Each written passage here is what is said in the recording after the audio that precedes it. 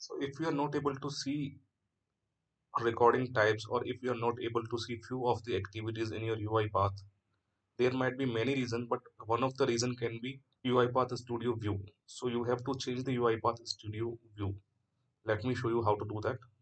And if you want to learn a UiPath using a real-time project, you can see the link in the description and you can see the schedule here on your screen right now. Get the other recording options. What you can do is you can just go to the project.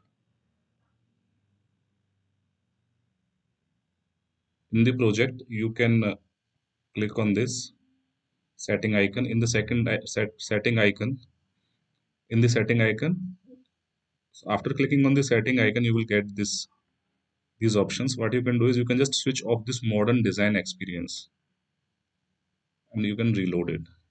So it will load and it will add the dependencies once again, and then you will have all the recording types and all other activities which are there in the classic template of UiPath Studio. All right.